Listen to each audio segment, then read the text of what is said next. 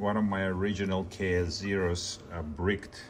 Basically the lights red and green steady all the time. Ethernet connected. I tried to restart the power disconnect for a day, for 2 hours, for 30 seconds, doesn't matter. Connected back in. Power goes back in. Ethernet connects. It's not visible on the network. Two lights are green and never start blinking, and try to press reset here for 30 seconds.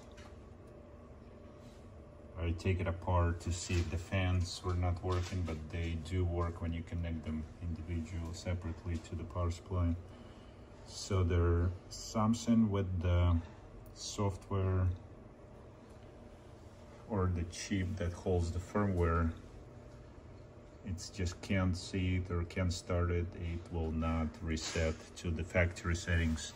So I can hold 30 seconds, a minute, even I tried maybe for 5 minutes, doesn't matter.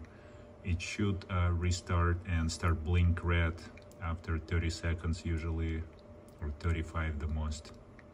So yeah, been holding that. I checked the continuity of this switch to make sure it's working with my testers, so everything works fine.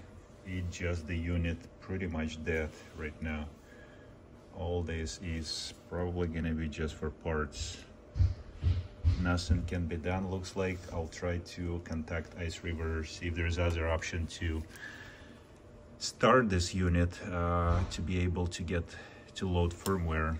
But what happened, I loaded up accidentally wrong firmware and it just bricked on me, completely frozen, and I can't restart anymore. So don't do that mistake.